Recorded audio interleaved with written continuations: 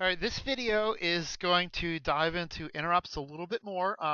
The last video I made, we looked at the systic in the Cortex core.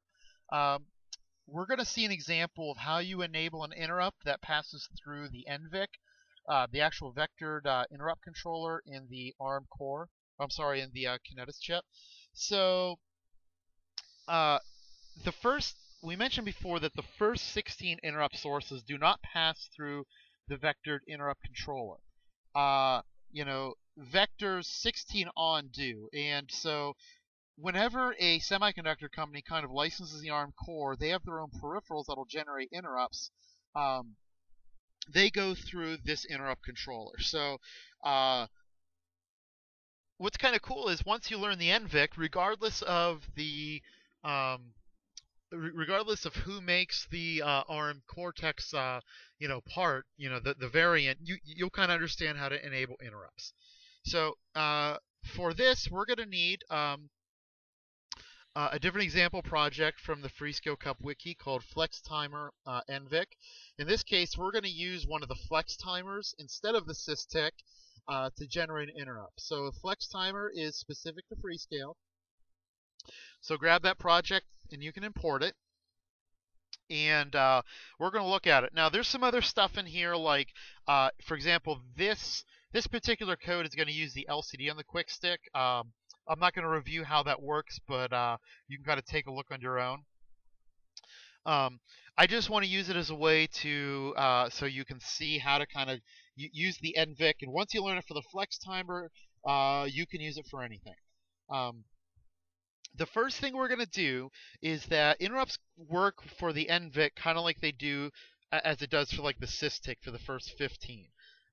What you first do is you've got to initialize your peripheral. So within the CPU folder here, I have something called Flextimer. Now the Flextimers within the Freescale chips are very, very powerful. They can do pulse width modulation, capture pulses, generate pulses. But there is a mode you can use it. Remember, all these Flextimers is essentially a counter and a comparator. What you can do in its most basic operation, we set up the Flextimer so its main counter will count up to some value.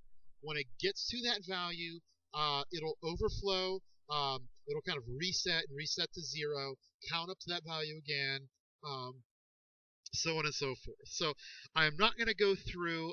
You can kind of read through the comments in the Flextimer source here to understand how I do it as an example. But just keep in mind that the Flextimer, the way it's configured, is that the main counter, I just have it count up to the mod value, and then it essentially just reloads, another special value, to give us our special rate. So in here, you notice I actually, go through this calculation based upon the core clock, the prescale value, the overflow frequency I want. And you can kind of take a look at that. To set it up, you have to do a few things, and you can read through the manual. But here is what we need to know to enable the interrupt. So to enable this overflow functionality, there is an overflow interrupt enable within the Flextimer. So to enable any interrupt that will go through the NVIC, it's kind of like a two-step process. First, you have to initialize the particular peripheral and enable the interrupt in the peripheral itself. So here I am actually enabling, and you can look in the manual, the overflow interrupt for the Flextimer. Now, at this point, once you kind of do this, the Flextimer, it'll work. Once the clock's enabled, it's running. But it's not necessarily generating and responding to interrupts yet. Once every interrupt from any particular module has to pass through the vectored interrupt controller.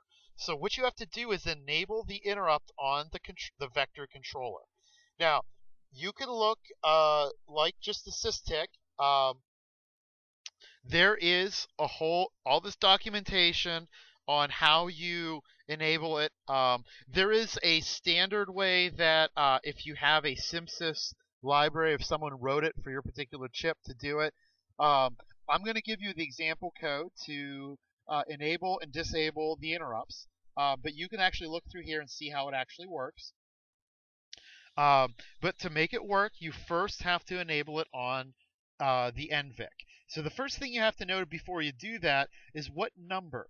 And here is the most difficult distinction, that the most confusing thing about ARM and interrupts. Because the first 16 are reserved for the core, there's kind of two different numbers. One is the vector number.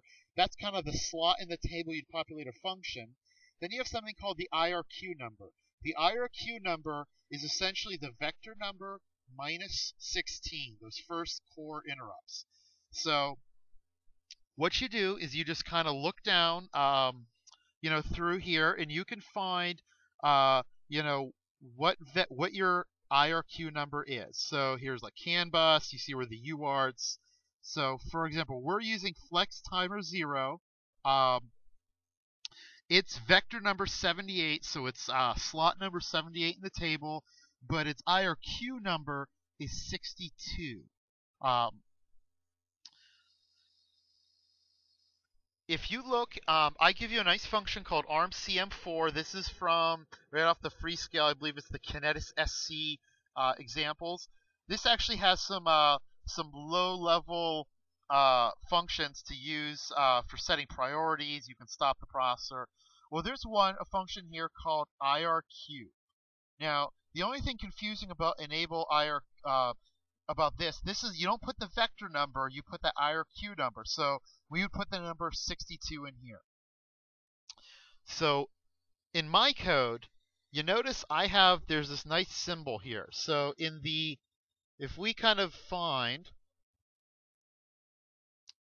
the actual header file for the Kinetis, there is an enumeration, a C enumeration for all of the vector numbers. Not necessarily, that's not the IRQ numbers for the vector numbers. So this includes those initial 16. Well, you're going to see, if we go down here, that there's one for FTM0. So because this is the vector number, not the IRQ number, we can just type in that symbol in FTM0 and subtract 16. Now at this point, everything is enabled from the Nvic point of view. The only thing we haven't done is actually we haven't actually populated the table yet. So just like the SysTick, vectors, because context switching is done in hardware, there's no difference between an interrupt function and any other function. I have something called Flextimer IRQ. And I toggle, and I also have like a tick that if it's, I kind of decrement. Yet in the case of the Flextimer, there is a overflow bit that you have to clear, and you'd have to read the manual to know this for the Flextimer, that every time you get the interrupt, you have to clear this interrupt, the overflow flag bit. So we do that. Now we have to actually populate this function in the table. So if we go under the startup code and the sysinit, what we have to do is look for the vector number. Remember, the vector number includes this first 16. That's at number 78. And once again, I'll open up my table. Here's the vector number. 78 is the Flextimer. And find line 78 and just pop it in. Now, always don't remember the compiler has to see it, or the linker has to see it, so include your header file that has your function prototype. Then once you do that, you're done. This thing it'll just work. So once again, to kind of recap, to enable an interrupt that goes through the vectored interrupt controller, which is all of them, that is kind of chip specific, you have to enable it in the peripheral itself. Then you have to call this enable IRQ and give it the IRQ number. Then finally populate the table. Now lastly, I'll go quickly. What this example shows is kind of how to use like a timer to kind of do like a non-blocking kind of delay. So let's say you wanted to do something every 100 milliseconds. excuse me, every second. I believe I have the Flextimer set to overflow at a 10 millisecond rate. Instead of calling that blocking delay function for the systic, let's do it in such a way that it doesn't hold up the CPU. Well, I have a ticker here that will be decremented every 10 milliseconds in the interrupt routine. So right here it is. Flex timer tick, if it's greater than 0, it gets decremented. Our main loop can simply look at this. It can look at this value. Notice if I see it 0, I kind of reset the ticker to 100, and then I put a number on the screen. This is always better than doing a delay function, because think about every time you go through this for loop. All right, 10 milliseconds is an extremely long. I'm sorry, 1 second is an extremely long time for a chip running 100 megahertz. We don't want to sit there and just wait. What we do is every once in a while we just check to see if this flag is set, and if so, execute this code. That way you can have things going on in this other for loop that's not kind of blocked by this function. So this stuff will execute extremely quickly. You just periodically look to see if your flag is set, if the ticker kind of ran out. So that's another quick example of how you use the Nvic, the interrupt controller. So once you know this, you can essentially use anything that has an interrupt. You do it in the exact same way. Enable it in the peripheral. Enable the IRQ number in the Nvic. Populate the table, and you're good to go.